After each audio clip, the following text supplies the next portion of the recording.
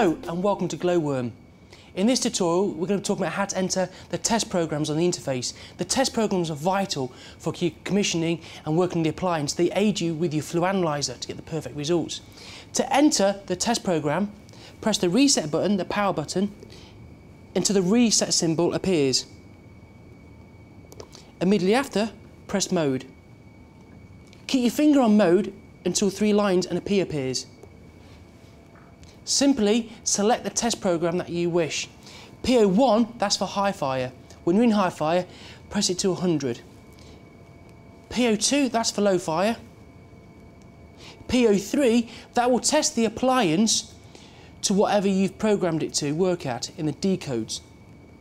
PO5, that's useful if you want to drain down the appliance. It moves the diverter valve to the mid position.